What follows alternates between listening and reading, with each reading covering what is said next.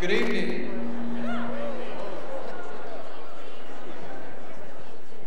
This is a little better? Yes. Okay, that even blew my ears. But it did get everybody's attention. On behalf of Marcia Landholt, the Dean of the Graduate School, it's my pleasure to welcome you to the Walker Ames lecture tonight. It really is extremely pleasing to see so many school kids out here this evening, and I'm sure you're really going to enjoy this talk. The program began actually in about 1936, and support for these speakers to visit the campus and to spend a couple of days here visiting with students and lecturing. The support came from a fund established from a bequest from the estates of Maud Walker Ames and her husband, Edmund Gardner Ames. To date, we've invited over 300 speakers to visit the campus under the sponsorship of the program. We should thank Janet Jones, who's made the arrangements for tonight's talk, and also the members of the selection committee who did really an outstanding job in identifying this evening's speaker. The program tonight, which is really the reason that you're here, the program tonight addresses issues that occupy the forefront of human imagination. Professor Craig Hogan, who is the chair of the University of Washington Department of Astronomy, will give you a specific introduction of tonight's speaker and topic, but just a little bit of a commercial message here. Given your interest in things cosmic, I think you'd appreciate knowing that Craig himself has just finished a book entitled The Little Book of the Big Bang, and this book will be available through Copernicus Press at bookstores in March. Okay? It answers questions most often put to him about the origin of the universe, and I'm sure that it's a book that you would enjoy. And for the school kids in the audience, I'm sure it's a book that their teachers would enjoy your reading. Thanks very much. I didn't expect that. Thank you.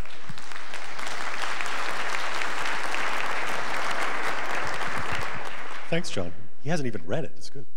So I hope everybody has a seat. I know we have a lot of people here tonight, which is delightful. There are a few more still in the front section, if is anybody still standing. Isaac Newton, the founder of modern physics and astronomy, in a rare moment of public humility, quoted the following ancient text. He said, "If I have seen farther than other men, it is because I stood on the shoulders of giants." This famous remark applies to our speaker tonight, both literally and metaphorically. As the director of the Space Telescope Science Institute, Bob Williams has very literally seen farther than anyone has before. He has brought before the eyes of the world images of the first galaxies to form in our universe, images carried by light that has been traveling through space since before our own planet condensed out of primordial gas. But Newton's remark also applies to Bob in the sense that Newton intended. Bob is a scientist famous for his deep insight and his broad vision. This is, of course, why we invited him to speak here tonight, not just because of the pretty pictures. Bob's astronomy career began in middle school in a class back in California back in the 50s. Astonished to learn about the existence of planets, other planets, not Earth, he embarked on his first project in deep imaging. He set about searching for life on Mars by examining a picture in a school pamphlet with a magnifying glass. And like the pictures he takes today, it had lots of dots in it. You'll see some of those a little later.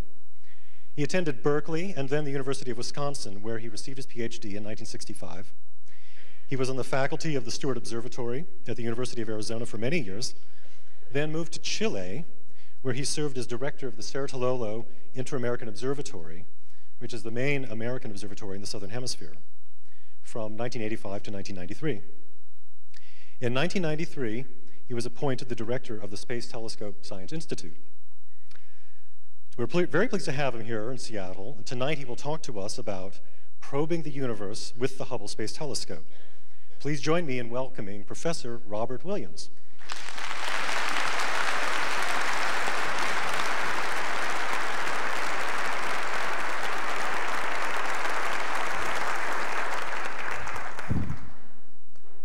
Thank you. I am delighted to be here and Seattle tonight, addressing you about one of my favorite topics, which is Hubble Space Telescope. It certainly is an honor for me to have been asked to serve as the Walker Ames professor this week, which is the reason, as Professor Hogan mentioned to you, that I'm visiting the campus. You should realize that the Department of Astronomy here at the university is really a very distinguished department, and that has a lot of involvement in Hubble Space Telescope. There are people from this department, well, certainly a large number of them, who use the telescope. Several of them have been involved in the construction of the instruments that have been on the telescope. And in fact, one member, Professor Bruce Margon, former chairman of the department before Professor Hogan, is actually chair of the board of directors that oversees our institute. So in fact, there is not just a lot of involvement in the program of Hubble Space Telescope that emanates out of the University of Washington, but a number of significant results, both from that telescope and from other telescopes, have come from this distinguished department. Well, I'm here to talk to you about the Hubble, and what I hope to accomplish in the next hour is to tell you something about the development of the telescope, then describe the servicing missions, particularly the first servicing mission that was so important in getting the telescope to function as it now functions, and then spend the rest of the time talking about the excellent science that is coming out of the Hubble. Let me begin by telling you something about the science of astronomy. There have been two great scientific revolutions in human history. The first was the Copernican revolution. The second has been the Darwinian revolution. The Copernican, and both of them have had a profound effect on mankind and the way that we perceive of ourselves. The Copernican revolution began in the 16th century and served to remove the Earth from the center of the solar system, where Aristotle and the Greeks had placed it 20 centuries previously. For 2,000 years, mankind believed that the Earth was the center of the universe. Few people could have realized when Copernicus first suggested, upon trying to explain the motion of the planets in the skies, that it was more straightforward to explain them by putting the sun at the center of the solar system. Few people would have realized the profound effect that one suggestion has had on mankind, because it removed the Earth from the special place that it had had for 2,000 years. The roots of this revolution lay in the detailed measurements that a few astronomers working in isolation, not knowing about each other's existence, that they made in charting the motions of the planets. The Copernican revolution really was a tough play. It took several centuries to be consummated. One of the major religions in the world was against it. People who believed in it were put on trial and condemned to death. But eventually, it was accepted because the facts in favor of it were overwhelming. But after that time, mankind perceived of itself, ourselves, in a completely different way. The second great scientific revolution, the Darwinian revolution, began in the last century. Darwinianism has taught us that the human species did not evolve or develop in isolation from the rest of the animal kingdom, but in fact evolved from it through a process that is called natural selection, or survival of the fittest. And that, in fact, the human species, the state that we have arrived at, is the product of a long chain of evolution. Like the Copernican revolution, the Darwinian revolution has also had a tough play. I dare say that, generally speaking, if I address an audience of this size, one will find that there are a certain group of people in the audience who do not accept the Darwinian revolution.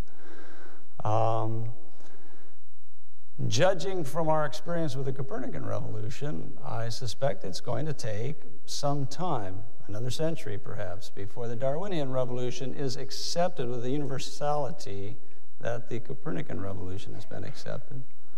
But eventually, most of we scientists are convinced that that will take place. So Copernican revolution took Earth from its special place. Darwinian revolution has taken mankind from what was believed to be its special place.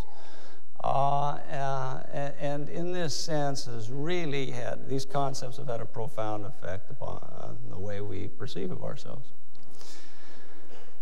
If one defines scientific revolution to be the struggle that society has in coming to grips with scientific fact, then I think that one can argue that we have just entered a third great scientific revolution. One, in this case, that is not based on the physical sciences, but on the biological sciences. It is what I call the genetic revolution. Our ability now to alter human characteristics in situ by genetic manipulation, I believe will lead to a revolution that is as profound as the Copernican revolution and the Darwinian revolutions have been in their time. In fact, witness already just the debate in the past year, now that Dolly, the sheep, has been cloned, the tremendous ethical debate that has commenced in our society that was preceded by a debate over abortion that is different, but I think related to that.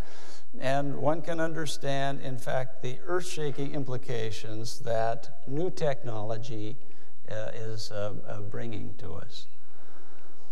Again, based on our experience with the Copernican and Darwinian revolutions, I suspect that it will take several centuries for this genetic scientific revolution to be consummated. Arguably, one could say that it began in the 1950s, about the time that Watson and Crick deciphered the double helical structure of DNA, and is going to take its course depending upon those discoveries that are related to genetics, biological evolution.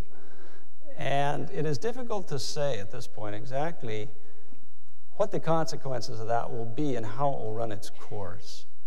But again, based on our experience with the previous two revolutions, where people were actually put to death for their belief in ideas that were unpopular, not yet accepted at that time, I suspect that it is going to be a very difficult play. But at the end of it, I am convinced, whichever way it goes, that we will come to a much better understanding of what life is, what it means. I wish I would be here to enjoy that knowledge, but I'm sure it's going to be centuries from now before that takes place. Well, we're not here to talk about that, as interesting as it is. We're here to talk about the science of astronomy, which was at the core of the first scientific revolution. And so let us, from now on, confine our attention to astronomy and to the great results that Hubble Space Telescope has given us. Let me preface my remarks by saying astronomy is what we call a pure science. It doesn't really produce any marketable quantities. Lots of marketable quantities that are associated with science. All you have to do is take a magazine like Astronomy or Sky and Telescope and open up and see all those advertisements for telescopes. So there's hardware associated with it, but the fact is astronomy itself doesn't really exist to provide us with better mousetraps or things that directly affect our life. The products of a pure science like astronomy are ideas. They are concepts. They are satisfaction of curiosity about our global environment. And it's interesting. We live at a time when that seems to be underappreciated, because one of the questions that I get asked most frequently is, well, why are you doing this? Is it worth it? Hubble Space Telescope costs a lot of money. You know, do you think that we should spend money to that? My answer is, well, I have many answers. One of them is that depends upon you, the citizen who funds these things. But look at the historical record. Look at the fundamental way in which we perceive of ourselves differently because of the Copernican revolution. I tell you, pure science, and particularly astronomy, has a profound impact on the way we perceive of ourselves and our environment. And I'm going to try to bring that out in some of the images that I show you that are coming from the telescope. Hubble Space Telescope is, at the current time, arguably the premier instrument in use in astronomy, and there are many other fine ones, that is revealing the nature of the universe to us. It has had a dramatic impact on the science of astronomy in the past 5 years. And again, I hope that you will come to understand and appreciate that better after we're through showing you some of these images. So let me tell you about Hubble Space Telescope. There's one important fact about Hubble. It's up there. It's not on the ground. It's in space.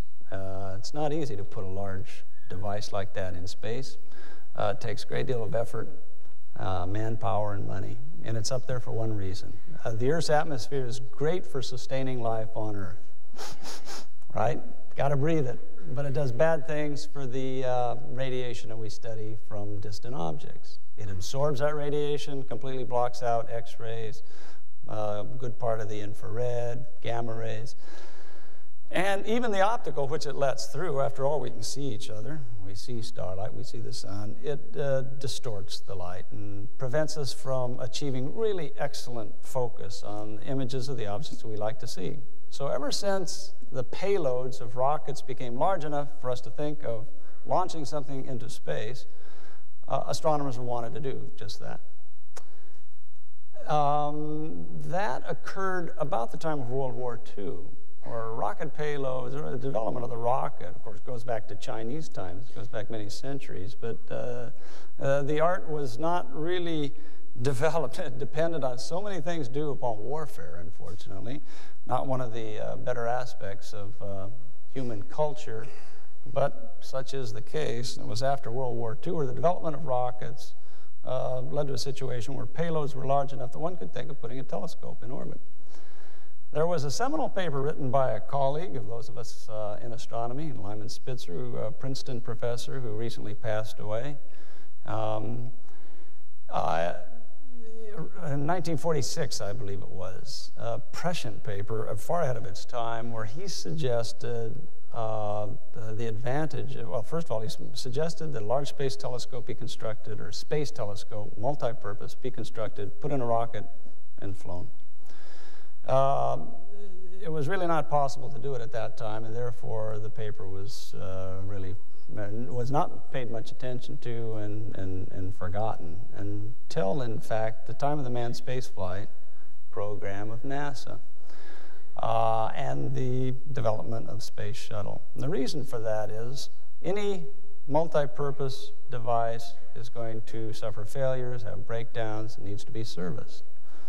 And it wasn't until the shuttle enabled us to basically have a space transportation system that led to the feasibility of thinking that one could put something up there that's complicated. Otherwise, you're really left to putting up very simple payloads with smaller mission lifetimes.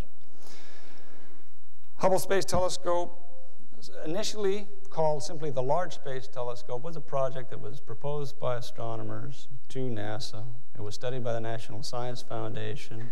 It was recommended as a project to NASA. It was put to Congress. It was debated. They bought off on it, and it was funded and eventually developed. Eventually, it was named after American astronomer Edwin Hubble, an American astronomer who made important contributions to our understanding of the expanding universe. And so that basically is the story of how Hubble Space Telescope came to be. Let me start with the first slide here in showing you a mock-up of the telescope. That is a drawing of Hubble Space Telescope. It is the largest piece of equipment, basically, that will fit in the bay of the shuttle. And that is what dictated its size. It actually is very common to the ground-based telescopes that are proliferating here on the surface of the Earth, in the sense that the core of the telescope is a large primary mirror. I say large. In fact, it is not large anymore by ground-based telescope standards, since we have ground-based mirrors that are 10 meters in size. This is 2.5 meters. It's not quite 10 feet.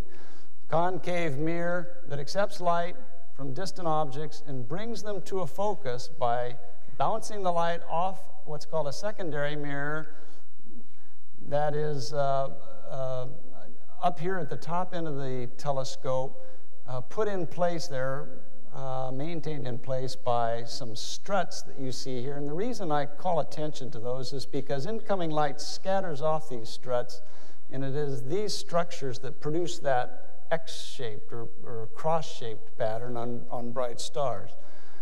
The light is reflected down through a hole in the primary mirror of the telescope. You see a very large light baffle here that acts to keep out stray light and then is brought to a focus down here in this gaggle of instruments that you can see relative to the size of a human have the size and shape of a telephone booth. There are also some instruments up here behind the mirror that also make measurements. They're instruments that image the light. And in fact, most of the images, the photos that I'm going to show you were taken by, in fact, it is right here. This particular device here was called the wide field camera. In any event, there are any number of measurements that the telescope can make. Only one object can be measured with one instrument at a time, but a number of these instruments can be operated in parallel, either taking photographs or taking spectral measurements of objects that are very close together in the sky. The telescope weighs 11 metric tons, and that's a lot of mass, 42 feet, about 13 meters from front to back. So it is really a very large, complicated piece of equipment. It is surrounded by all sorts of things: data recorders, gyroscopes, central processing unit to store the data, transmitters. There are some solar arrays also on the telescope. And it was launched on board Discovery in April of 1990 with a crew of astronauts who were sent up on a mission whose sole purpose was to deploy the telescope. I should say that the cost of the telescope to this point, which is almost 8 years after launch, has been about $3.5 billion. It is an expensive project, one of the largest scientific projects currently underway in the world. And what can I say other than that's a lot of money. But when you compare it to other things like the construction of dams or aircraft carriers or whatever, it doesn't stand out in that sense. But there's no question that this is an expensive project.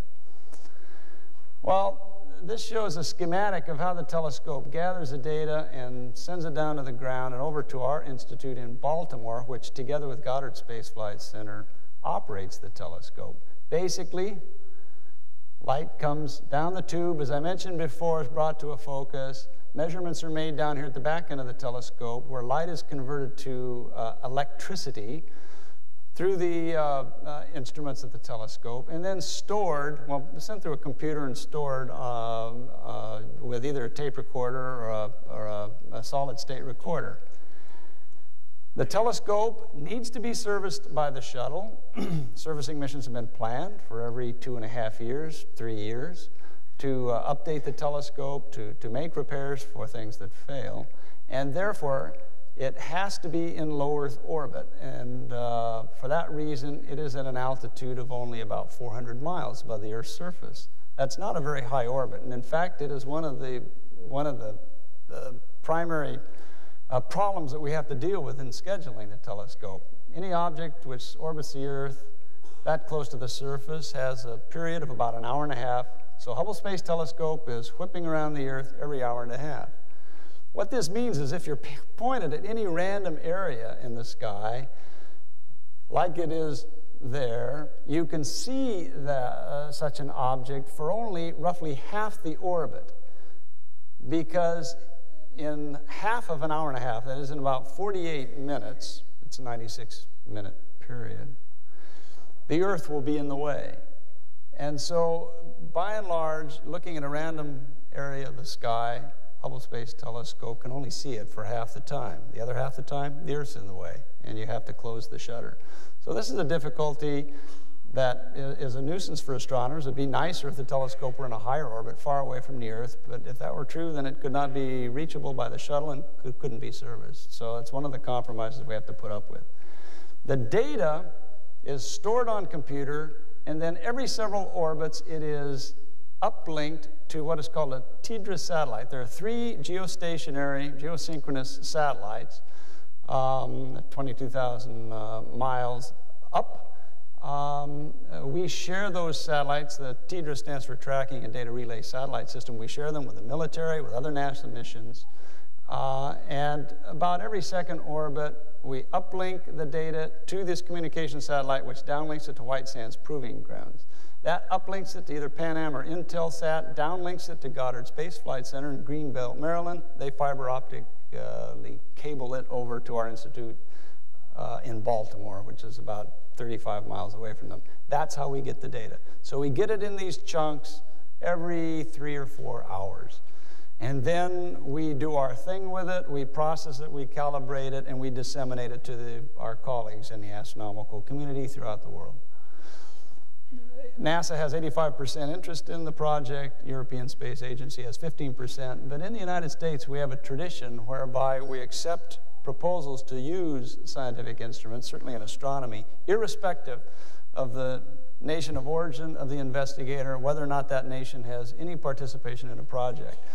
And so, for example, we allow Japanese, Canadian, Australian, ex-Soviet Union scientists to use the telescope, even though they do not have any official participation in it. Well, when the telescope was launched in 1990, it went through a several-month checkout period where everything was brought up and activated. It tried to achieve best focus. And this was the best focus that the astronomers at the Institute were able to achieve with the telescope. This is an image taken with a wide-field camera, wide-field planetary camera, of a star cluster, which contains here in the center of over 100 stars here, which the telescope should be able to resolve, but clearly does not. Now, you may not know what to expect of this image, but I can assure you that this looks about like my little 8-inch backyard telescope, if even that, in the sense it is not producing crisp images, and one sees a large halo of light here that is reminiscent of a very poorly focused image. The fact is, this, at that time, $2.5 billion project was found to have what we call an optical mismatch between the primary and secondary mirror. They were not figured correctly. That was a disaster. Here we had something that had been 20 years in development that astronomers have been waiting for to produce all the things it has since produced, and we were left with a seriously flawed telescope. It was a very bad time for the science of astronomy, I can assure you. You could not turn on a television any night without hearing Jay Leno or David Letterman comment on this. And we helped make their careers, and Hubble Space Telescope became a household name because of that.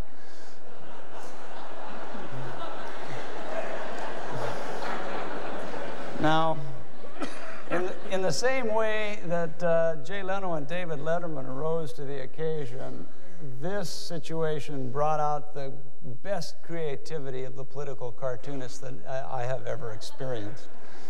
And I'm going to show you several of my favorites. Now, I cannot convey to you, actually, the seriousness of the situation. Really, astronomy was devastated by this, and my colleagues and I were devastated. I must say, though, that in spite of that, one must keep one's perspective, and through our tears, I had to laugh hysterically at this.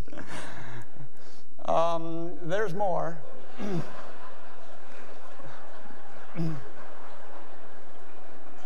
Now, for those of you who cannot read, this is a countdown that is being halted. And for those of you who cannot see, you should focus on this device over here. And we were subjected to this. It was a bad time. And so what were we going to do? The Space Telescope Science Institute led a study, the community of astronomers, to try to figure out how we could get out of this situation and correct it. There were all sorts of ideas. Bring the telescope, to have a shuttle mission up there, bring the telescope down, fix it on the ground, send it back up. And there was a competition. Proposals were received. They were peer-reviewed. And what was eventually decided upon was not to bring it down, because in this real world, we were fairly sure that if that telescope, in its flawed state, ever touched ground, it would never get back into space. And so, since servicing missions have always been planned every 3 or so years, what we decided was we should quickly implement corrective optics, have them, in the first servicing mission, have them correct the flawed optics of the telescope. And not focusing, okay, they're supposed to be autofocus, thank you. But I can, of course, it's difficult for me here to,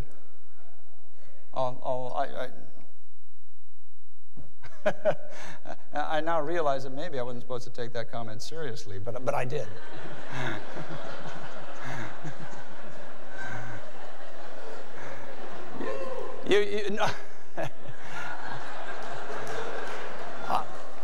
I am not in the best place to determine a good focus, seeing it from this angle.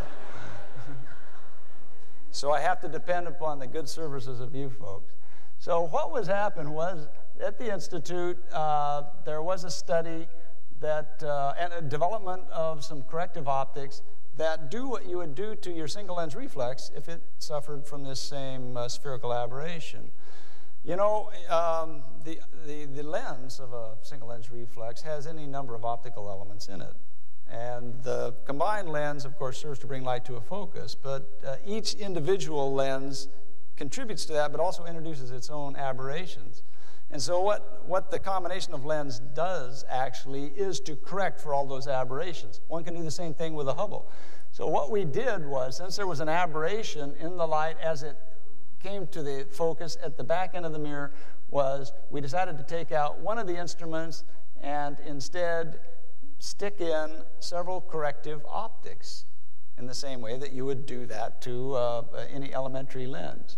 Do that in the first servicing mission. Light would then pass through or bounce off the mirrors in the corrective assembly and then be brought to a proper focus with these other instruments. So that's what was done, and the device was quickly developed and constructed at Ball Brothers in Colorado, and the first servicing mission took place in 1993, late December, early December of 1993, onboard shuttle Endeavour blasted off with that as the primary goal. Now, that mission also needed to do several other things because there were some other problems that crept up with the telescope having to do with the solar arrays, which acted like a timpani. They were made of bimetallic material, and as the telescope went from night to day, the heating and cooling as it went through the terminus of the Earth caused uneven expansion and caused a tympanic effect where the arrays kind of popped and caused vibration of the telescope. And so it was impossible to get good images out of that, in addition to the problems of spherical aberration. So there was a crew of 7 astronauts in that first servicing mission that really performed superb work in doing all of this, demonstrating that people could work in space and correcting the flaws of the telescope. I'm going to show you several slides from that servicing mission. Here is Hubble right after grapple over one of my favorite places in the world. This is the southern cone of South America, where my wife and I were, in fact, working in Chile, where we lived for 8 years before we came up to Baltimore. But here you can see the solar arrays of the telescope right after it had been grappled. These had to be jettisoned because they're in the way before work could begin on the telescope. And then there were a series of 5 what are called EVAs, extravehicular activities, or spacewalks, that were undertaken to make the various change out of the solar arrays and the instruments at the back end of the telescope. There were 2 teams that did this in alternating spacewalks. This is Story Musgrave and Jeff Hoffman, about to commence work on the first spacewalk,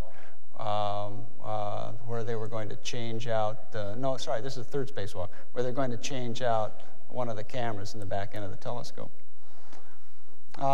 Here is either Story or Jeff with taking out the old wide field camera before putting in the new one. It has the size and shape of a grand piano. Very heavy, but of course, in a weightlessness in space, in orbit, it was very easy to move it around. Here they are on the same orbit, inserting, except on the dark side of the Earth, inserting the camera in the telescope. These spacewalks had to be very carefully choreographed because various things expand and contract on the telescope, and depending upon the work that they had to do, they either need to have light or they could do it in the dark. And so it was, all of the spacewalks were really very detailed and had to be executed to a very precise timeline. But in fact, they ended up doing superb work. Here's another, the spacewalks. The second team was Tom Anker and Kathy Thornton, and here they are up against a telescope about to do some of the work. There are a bunch of yellow handrails around the telescope, about 100 of them, that are there expressly for the astronauts to hold on to while they do their work. Talking to them, there are very interesting things that they experienced on these spacewalks. One of the things is apparently a fear of falling.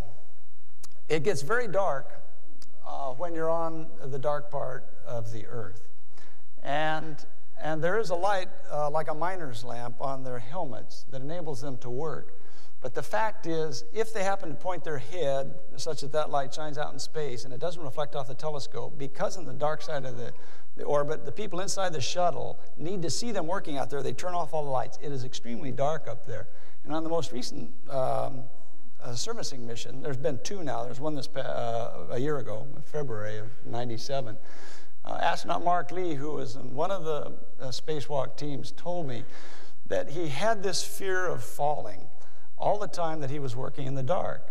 And it impeded his ability to do the work because even though, of course, you're floating with a telescope, and even if you did nothing, you would not move with respect to it. He could not get over this instinct of falling toward the Earth. And so he found himself continuing to grab onto one of these rails. Well, first of all, it impeded what he had to do, and he found near the end of one of his spacewalks, which lasts for 6 hours, that his arm started cramping up. And they almost had to end that particular spacewalk because of that problem. So very interesting things. The astronauts always report very vivid dreams when in their sleep, when they're in space. And another thing that they experience is a very high number of cosmic rays. Cosmic rays are elementary particles, protons and electrons. They're very high energy. They exist throughout the galaxy, and particularly the solar system, because many of them come from the sun. And the Earth's atmosphere protects us from most of them. It impedes them, but when you're above the atmosphere, they pass through your body. And they can do bad things. They can cause genetic mutation. And so there is a period or a position over the South Atlantic where the Van Allen belts happen to dip down close to the Earth's surface. It's called the South Atlantic Anomaly. That is a region where one is subjected in low Earth orbit to a very high particle rate, and the astronauts cannot be outside the space shuttle at that time. So the timing for all the spacewalks, when you see astronauts going through the spacewalks, is such that they must be inside the space shuttle when the orbit passes through the South Atlantic Anomaly. 6 out of 15 orbits every day do that. So there's only a precisely defined window where they can be outside the shuttle. And even then, it turns out their eyes are cosmic ray detectors that are quite efficient. And some of them report the yellow scintillation in their eyes that is so strong when they're sleeping that it wakes them up. And it tends to have this yellowish color. There are all sorts of stories like that, very fascinating in this otherwise hostile environment. Well, on to science. This is separation of the telescope with the new solar arrays. Right after it had been released, the high-gain antennas once again deployed, the telescope ready to work. This is one of the more beautiful shots of the telescope that was taken not on that first servicing mission, but in fact in a second servicing mission a year ago. And I show it to you just because of the beauty of seeing the shiny telescope against the blue atmosphere of Earth and then the dark of space above it. Well, this is a result of the images that resulted after that fix. Here is an image of a group of stars taken from an excellent ground site, a ground-based telescope in Hawaii. Here is what Hubble gave us before, with the spherical aberration, before it was serviced. You can see this terrible halo halo here that still produces better images than you get from the ground. And here is what the telescope is producing now. It is essentially giving images as good as one can get. We sacrificed 4% in the throughput. That is, the telescope is receiving light with an efficiency of 96% of what it should be doing. This is with the corrective optics. So away we go. Here's a comparison of a star cluster before the servicing mission and after. You can see that that detestable spherical aberration is now gone, and you can resolve these stars as they are supposed to be resolved. Now, I want to describe the science that has come out of the telescope in this state, but before I do, I would like to comment on some interesting applications that have come from the research that was done with the telescope when it was in this flawed state. Because this image of a star cluster right here is reminiscent of this image right here that has nothing to do with astronomy, but in fact is an X-ray of the female breast. It is a mammogram. There has been some very interesting research that came out of our institute and Goddard Space Flight Center where software was developed when the telescope was producing spherically aberrated images that has excellent application to radiology and the detection of precancerous microcalcifications in the female breast. And it turns out that the software we developed is making mammography much more reliable because of that. The job of a radiologist is to take an X-ray like this and look for what are called microcalcifications, little nodules down here that may be precancerous. Now, it's a difficult job because the female breast is not flat, okay? And therefore, in an X-ray, you find regions that are underexposed to overexposed. And not only that, breast consists of tissues of different density, fluids, and the like, and therefore you have a very uneven background. So you can see it's very difficult to make such a detection using the naked eye. Now, what we did at the Institute was to develop software very similar to trying to study a star with a spherical aberration that would get rid of the background image and enhance starlight. Well, the same thing is true of microcalcifications here. And this gives an example of what happens if you take the X-ray and you digitize it. That is, you put it on a machine that converts the actual X-ray, the photograph, to an electronic file. What you do is you create a very fuzzy image of the breast or the X-ray right here, and then subtract this image electronically from this image. What that does is produces this image down here. It gets rid of what we call the large spatial scales. That is, it produces a uniform background while preserving the small structure that in fact is a microcalcifications that the radiologist is looking for. If you then take this background, this uniform background, and subtract it out, or in jargon, pass an adaptive filter over it, what you're left with is this lower right-hand image. This is what the radiologist can now look at that basically are the microcalcifications that are hidden in here in this tissue. Much easier to make a detection here than here. This is particularly important because as the female breast ages, it naturally develops microcalcifications. They are not precancerous. And therefore, one has to distinguish between the precancerous and the benign microcalcifications. One does that by looking at the clustering tendencies. Normal benign microcalcifications have a certain size distribution and they tend not to cluster, whereas precancerous ones tend to cluster. This is a very dangerous one that would indicate a biopsy. In fact, National Science Foundation finished about a year ago funding the Institute and the Vince Lombardi Cancer Center of Georgetown University in Washington, D.C. in a study where we applied this to mammography, and it turns out that the results of that study, which are now out, indicated that it was very effective in enhancing improving the reliability of mammography. During the study, we found a number of false positives and false negatives that really affected the diagnosis.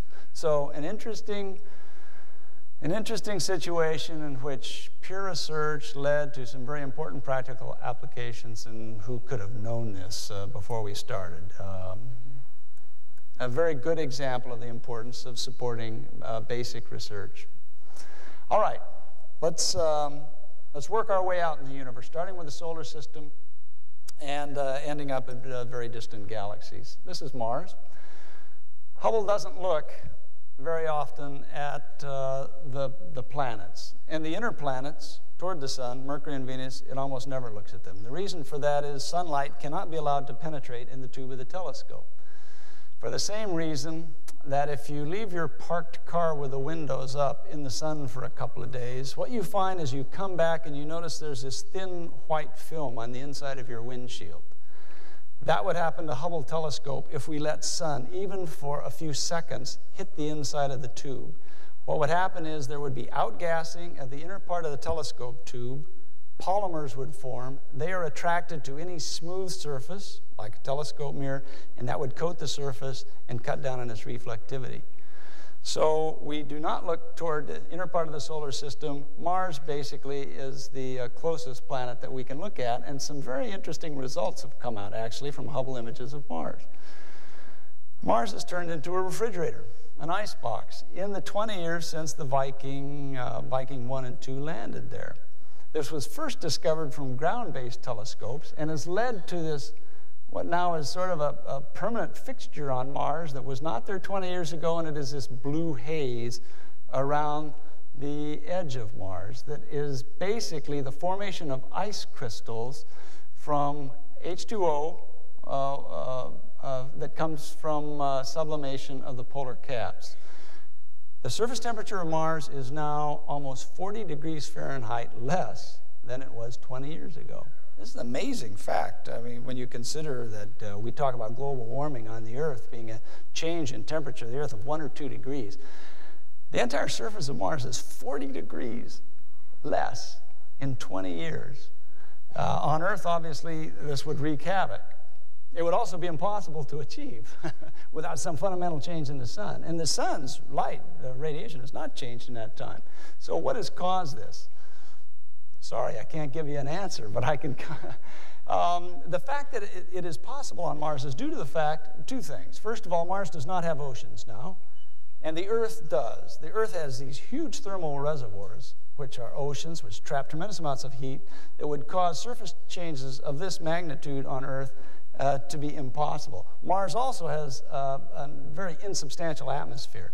And so the fact is, it is not that difficult to bring about large changes in the temperature on the surface. And it is believed that some severe dust storms, there have been 3 very prominent dust storms in the past 20 years since Viking landed, that caused increased reflectivity of sun's light back out into space, prevented the sun's light from reaching the surface. That is believed to have contributed to this effect. Nevertheless, what happens is one finds for about an hour and a half as Mars turns here left to right, you constantly see, and can even be seen from ground-based telescopes now, this blue haze that basically is the ice, which eventually evaporates during the day and then starts to form again as you get to the night time on Mars. Very interesting effect. There are some interesting studies of Jupiter and its Galilean satellites. One of which is a satellite called Io, has a size about the same as the Earth's moon, and is really interesting because it undergoes volcanic eruptions, and there are volcanic flows, highly sulfuric, which leads to this yellowish appearance here. Now, space probes 20 years ago first saw these volcanic flows, but they are long gone. And apart from the Galileo probe, which is there now and which can study them, Hubble is an excellent instrument to be able to chart these things. One actually can see the surface of a satellite of Jupiter and chart the changes in the volcanic flows. This is a fairly recent image from the telescope. that captured, several months ago, a very large volcanic eruption that spouted material up 250 kilometers above the surface. That is a gigantic volcanic eruption. And these dark flows have been observed with the Hubble to actually change from year to year. So we're actually seeing the surface of this satellite undergo changes. The fact that Io is volcanic is very interesting, because one would not expect something that is as small as Io, considerably smaller than the Earth, to have a hot interior. The Earth has volcanic activity because it is large enough to trap heat produced by natural radioactive decay, U-238, potassium-40, underneath the surface. The reason that Io is molten inside is due to something that most of us find amazing, and that is the gravitational tides, very strong gravitational field from Jupiter actually distorts Io, which is not in a perfectly circular orbit. And over a several-day period, as Io moves around Jupiter, torques the planet in such a way that it heats it up. It raises land tides on Io, and that effect has actually heated the interior of the satellite and is what produces this volcanism. This image, Io is here seen against Jupiter's surface. So here is Jupiter, very beautiful photograph. A few years ago, well-known impact of a comet which was orbiting around Jupiter and got progressively closer to the planet until tidal interactions actually broke it up into about 25 individual fragments, each having a nucleus of about half a kilometer. And in 1994, these actually were on an orbit in which they collided with the planet Jupiter. Each one of those fragments moving at 50 to 60 kilometers a second, plowing into the planet. Unfortunately, that collision occurred on the backside of the planet, and so we couldn't see it. And to observe it, we had to wait until Jupiter turned, because it rotates every 10 hours, and then have the collision sites actually brought into the Earth's view. Here is a montage over a 20-minute period where you see a Hubble image taken of the limb of Jupiter right at the time of impact, and then 3, 6, 13, so on, 20 minutes later. And you can actually see the mushroom-shaped cloud that this one fragment raised on Jupiter, and then you see this stuff settling down into the stratosphere. Jupiter. Really amazing phenomenon that astronomers were aware of happened, but we never had any expectation that any of us would actually be able to observe this phenomenon in our lifetime. Here's a very nice montage, color images taken of the impact of one of the fragments. This was about 5 minutes after it impacted. You see the mushroom-shaped cloud here rising up above the limb of Jupiter. The impact actually occurred in the backside. Several hours later, when the rotation of the planet brought that impact site into view, and then several days afterwards. And you can see that the winds on Jupiter actually caused a distortion of the impact site, such that it was drawn out in this elongated pattern after a period of some days. I should say that measurements from ground-based telescopes showed that this spot here achieved, in the hours after the impact, a temperature 20 times greater than the temperature of the sun. So it was hot. It was large. This circular image right there is the size of the Earth. So Jupiter is much larger than the Earth. One can therefore imagine what would happen if this comet had not hit Jupiter, but it hit the Earth. It would have killed the dinosaurs. An interesting illustration of the fact, we look out there at night, you see this beautiful universe. The fact is, it is a violent laboratory and producing really interesting results. This was a fascinating thing to behold.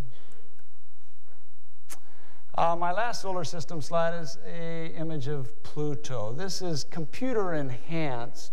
Here is the raw image taken with Hubble. And the reason I show it to you is because to some of us, this is an amazing photo. When I was a graduate student, It was not known that Pluto had a satellite. We now know that. And the size of Pluto wasn't known.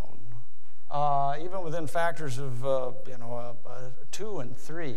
Now, with Hubble, not only do we have an accurate determination of the size of Pluto, we are able to see very crudely surface markings, probably due to ices on Pluto because it is the most distant planet in the solar system. Again, not much we can say about it. We know it's cold, but the fact is this is a good illustration of the advances that telescopes like Hubble have brought just in my professional lifetime. Because when I first started giving lectures as a professor at the University of Arizona, I talked about Pluto. Much of what I had to say was guesswork. So this represents tremendous progress. Well, let's work our way out. All Gaul is divided into 3 parts. The universe is divided into 4 types of objects. Almost everything that you see out there can be classified as either a planet, a star, a gas cloud, or a galaxy. And if there's nothing else you take from this lecture, other than that and the fact that Hubble Space Telescope is worth funding, then you've learned something. And the fact is, this is elementary astronomy, of course, right? You have a good understanding of 2 of those 4 types of objects. Planets, we understand. We live on one. The stars, we understand something about because we're fairly familiar with the sun. So there's 2 out of 4.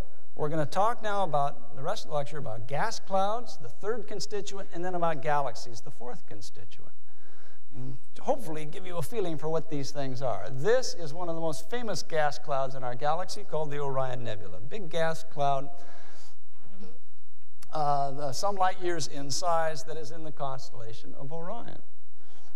It's beautiful.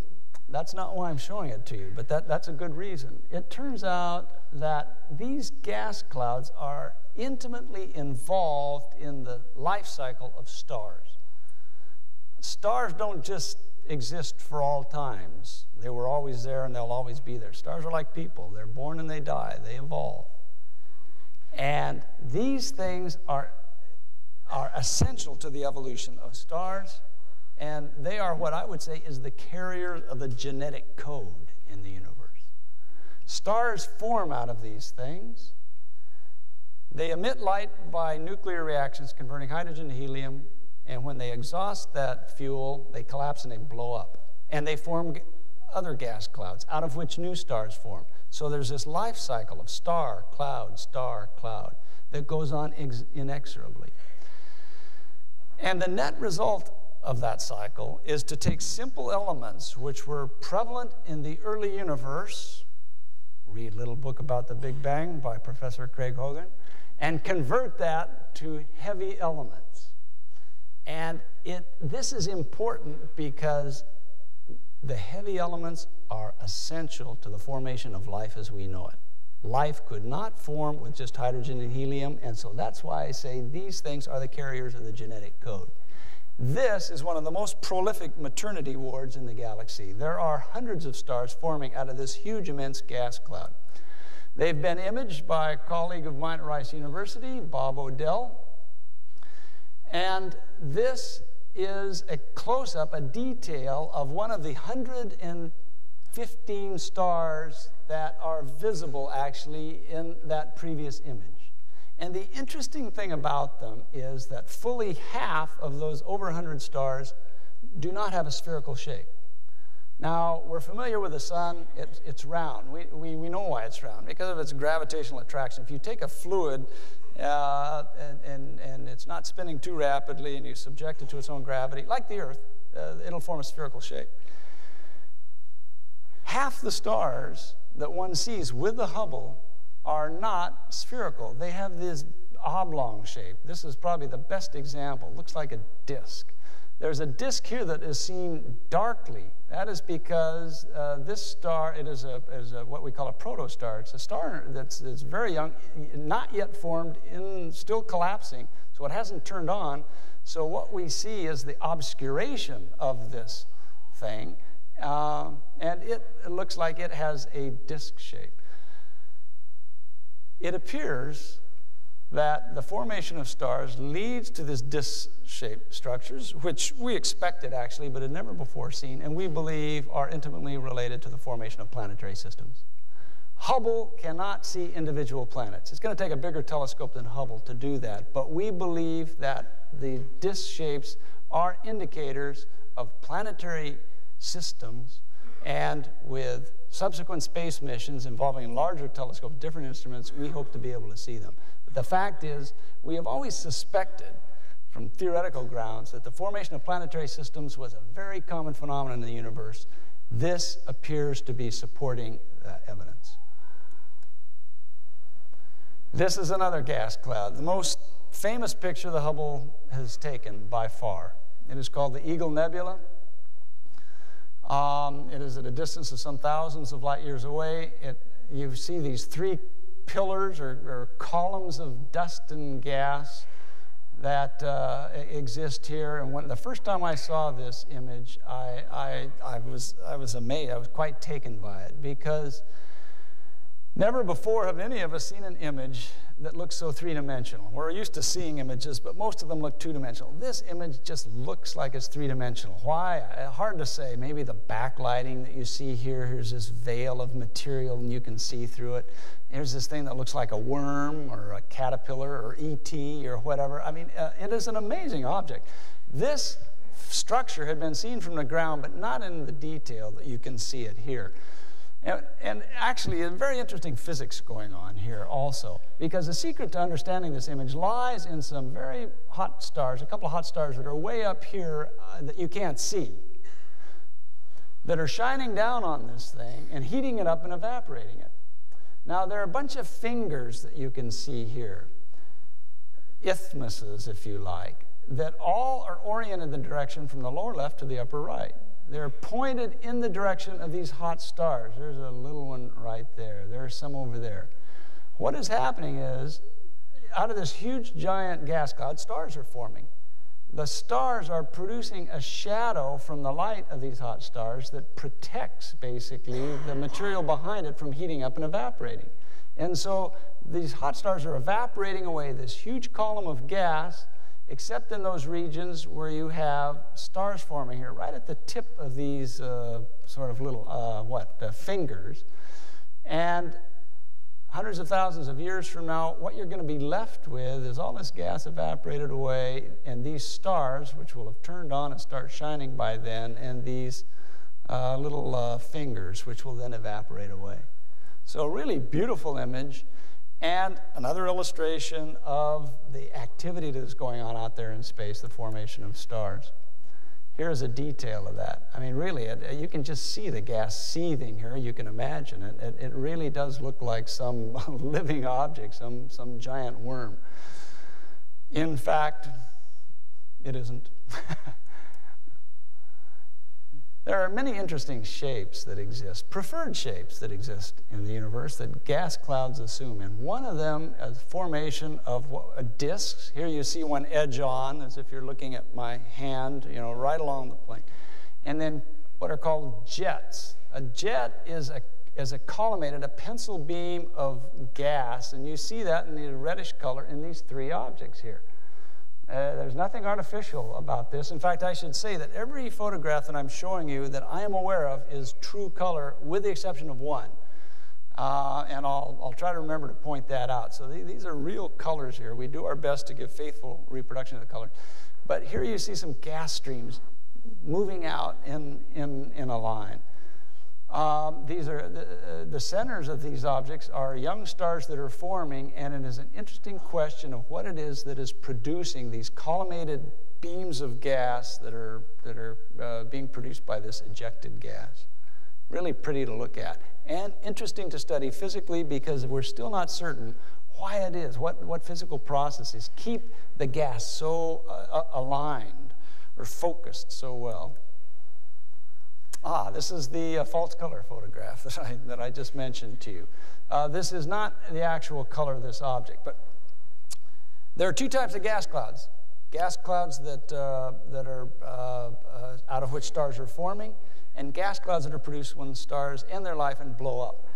And you've just seen some of the large examples of the maternity wards or birth, places where stars are formed. Here is an example of a dying star that has wafted off its outer layers, and produced this, what is called a planetary nebula.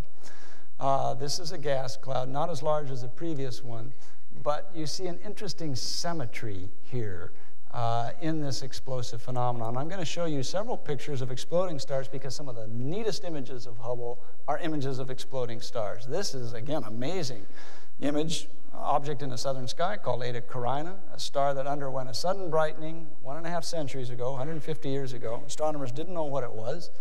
With ground-based telescopes have seen sort of a fuzzy object, and here with Hubble, you see this bifurcated, two lobes. It looks like two brains almost, but it basically are two expanding clouds of gas and dust that you can see with all this beautiful structure here. Really a marvelous object. Here is another. This is called the Hourglass Nebula. Again, an exploding star.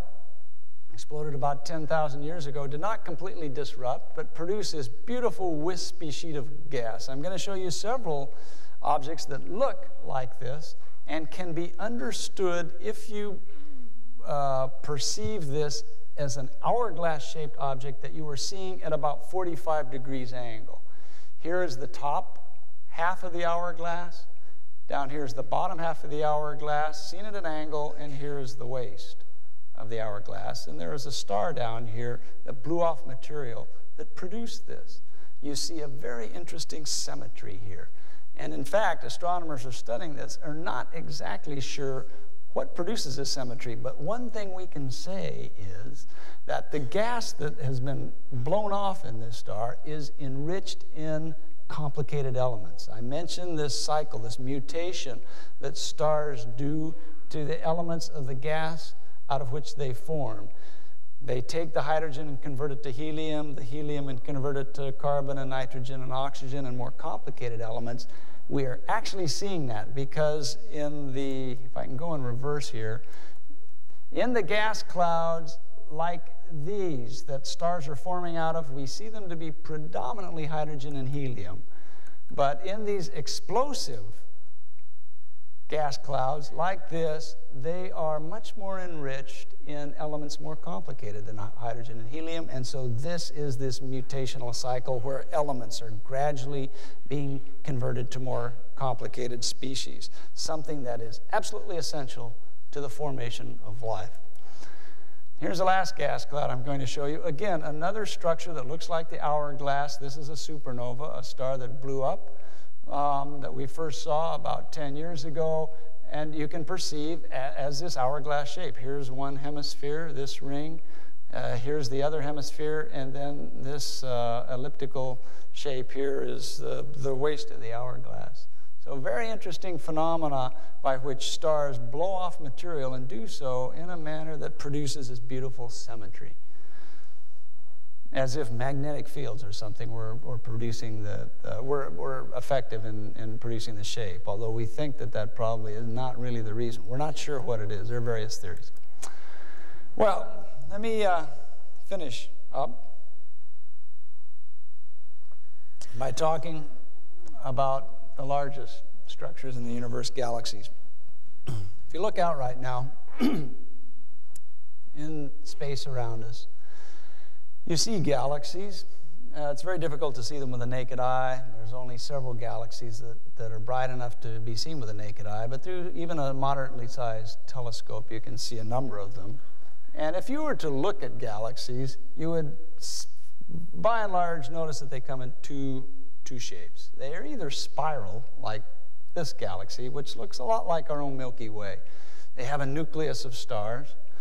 This galaxy fundamentally consists of a few billion stars that are all held together by their own gravity, and they are moving around in a spiral pattern. Such galaxies are called spiral galaxies. The other type of galaxy that one sees at the current epoch in the universe is called an elliptical galaxy. They tend to be these amorphous concentrations, again, of billions of stars that are basically spherically shaped or sometimes somewhat elliptically shaped. Some of the fundamental concepts in astronomy, important really in the 20th century, come from the study of these galaxies. The first concept is, first of all, the realization that other galaxies exist, because the existence of other galaxies was not known until the 1920s, in this century.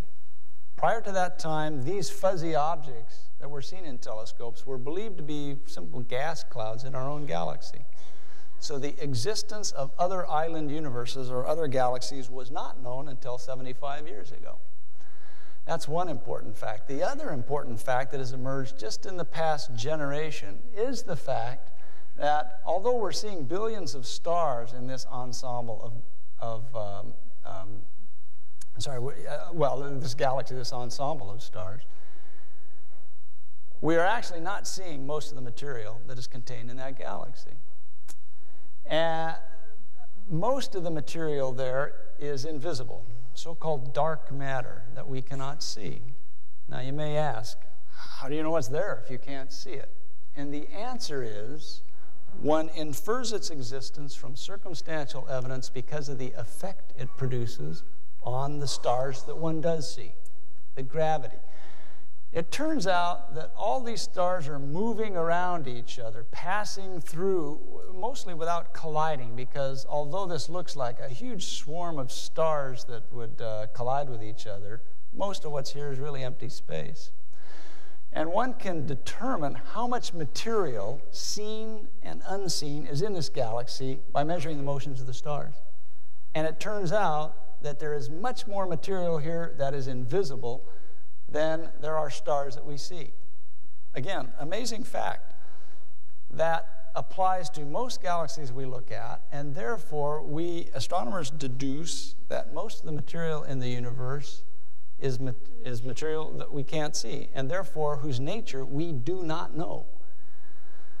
It could be bricks, it could be dead planets, dead stars, small little grains of sand, astronomers call dust, black holes. It could be virtually anything. And one of the really interesting areas of investigation in astronomy the past 2 or 3 generations has been our attempt to determine what is this stuff that we know exists there but we cannot see. Well, it could be black holes. We think it's probably not primarily black holes, but that possibility merits some attention, and so I want to describe some of the interesting research that Hubble has come up with on black holes. A black hole is a dense concentration of material whose gravitational attraction is so strong that near its surface, light cannot escape. That is, it has what's called an escape velocity that's greater than the speed of light. Truly black, can't be seen. Now, if black holes cannot be seen, again, you ask, so how do you know they're there? And the answer is circumstantial evidence. You're walking along a river, heading up toward the mountains. The trail takes a bend. You see water flowing down. You hear a roar. You see mist. You deduce there's a waterfall, even though you don't see it.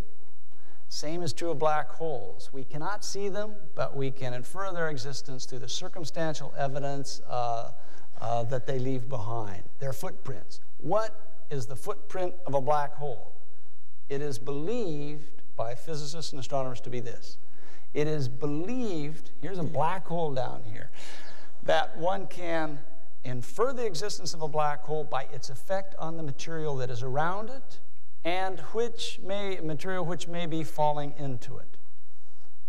Heated up to glow.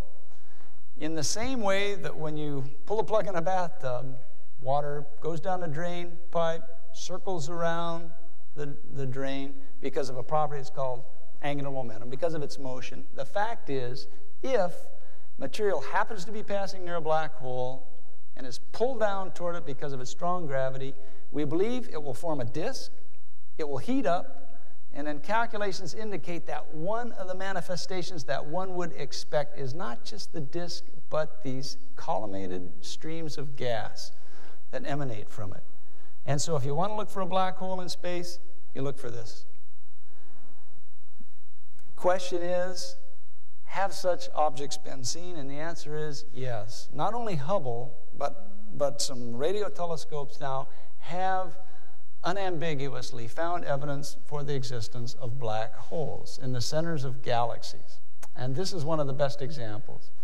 This is that same galaxy that I showed you 2 slides ago, except taken in different type of light, filtered light. Here is a very large jet that in fact has a length of thousands of light years. Quite impressive. The number of miles is 1 followed by a whole bunch of zeros. Thousands of light years in length.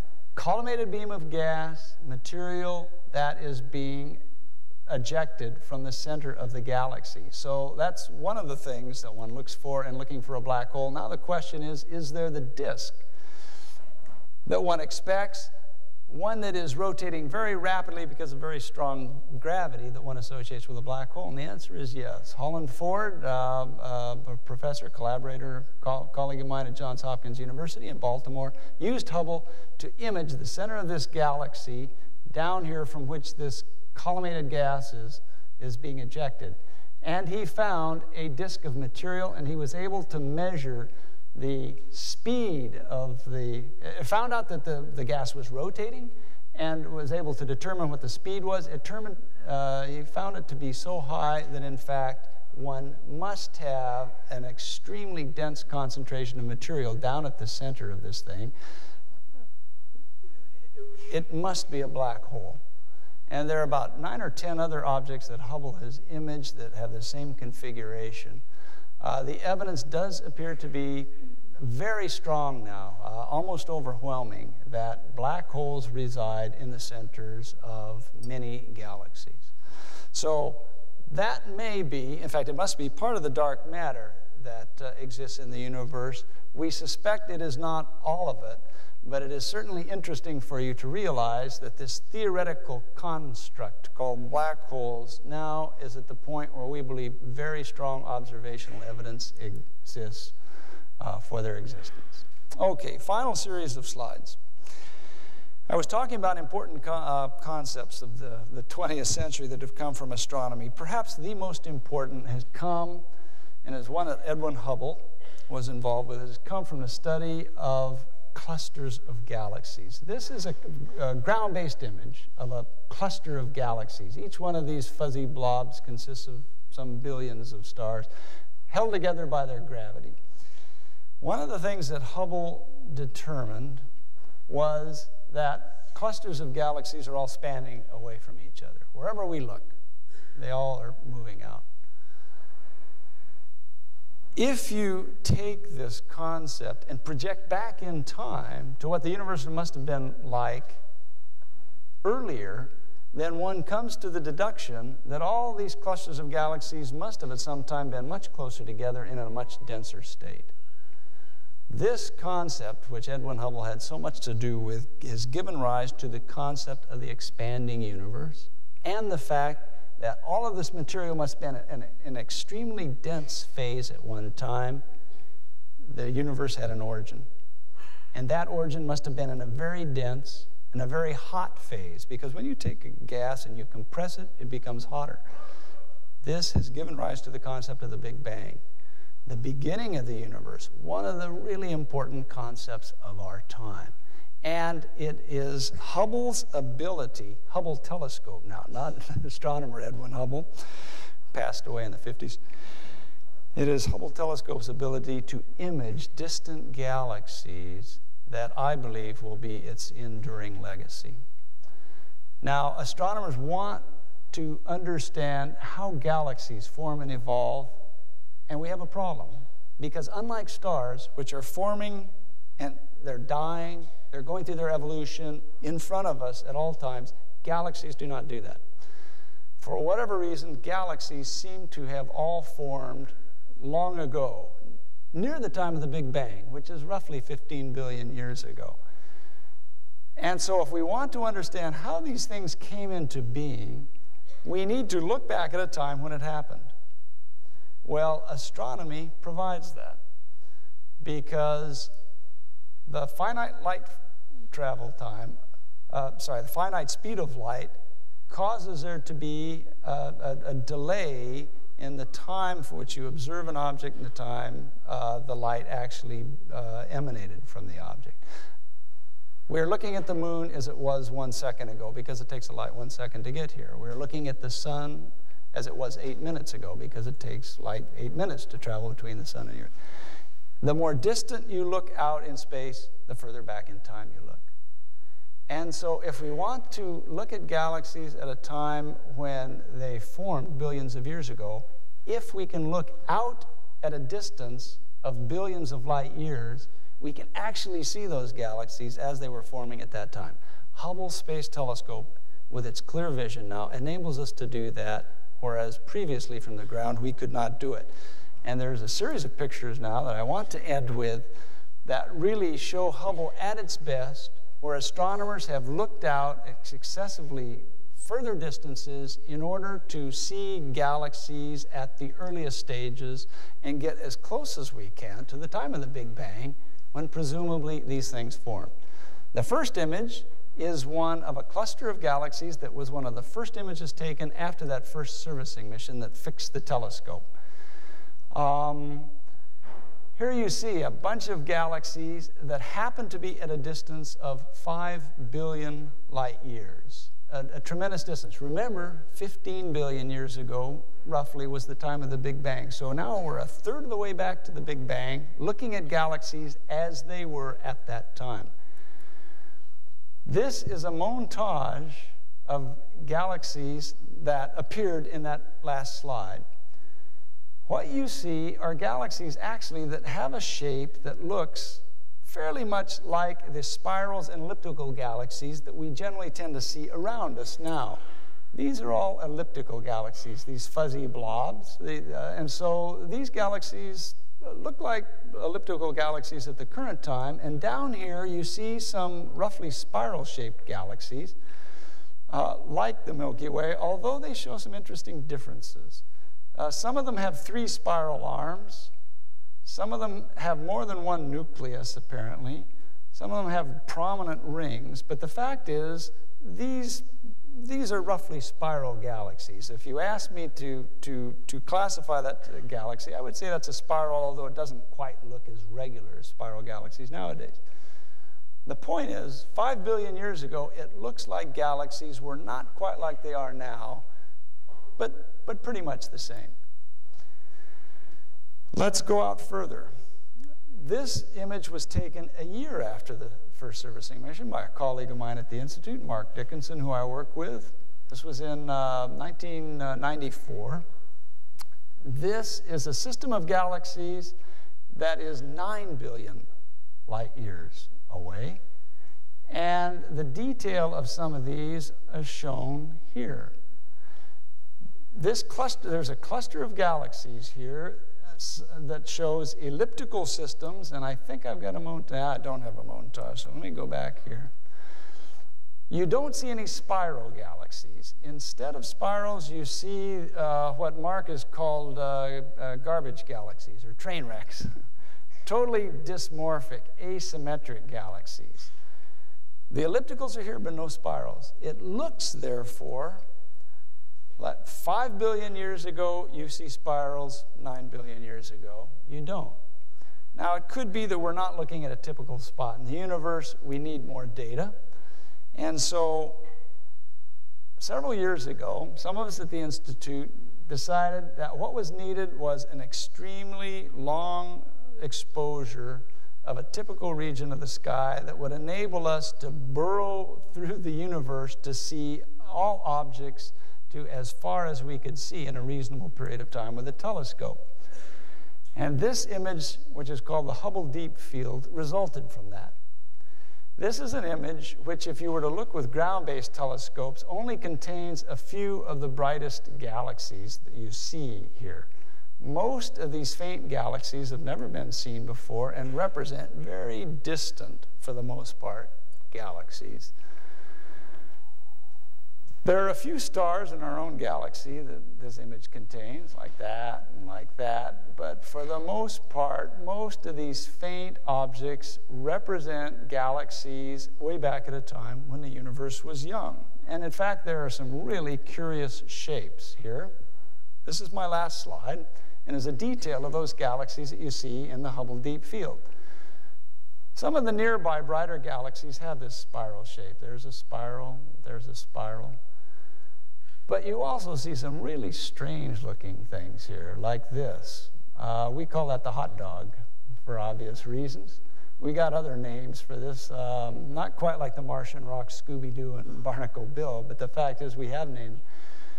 Some of these galaxies have been measured to be at a distance of about 12 billion light years.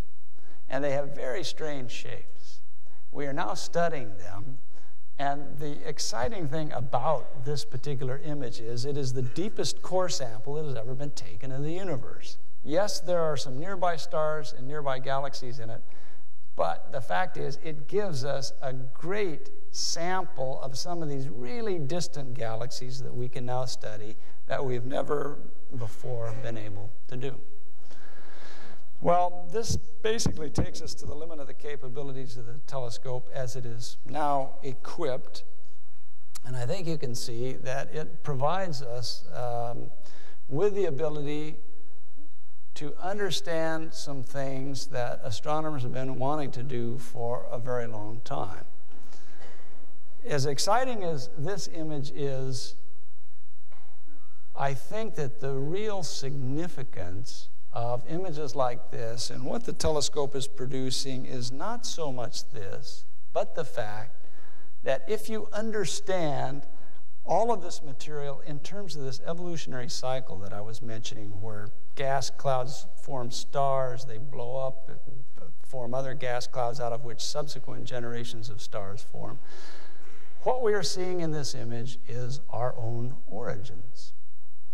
There was a well-known astronomer early in this century, director of Harvard College Observatory, his name was Harlow Shapley, who referred to this situation by saying that we are all brothers of the boulders and cousins of the clouds, because we evolved on this earth from material that was near the surface of the earth at that time, which in turn came from material out of which the sun formed, which in turn collapsed from a gas cloud that had been there, that had gone through this cycle a number of times.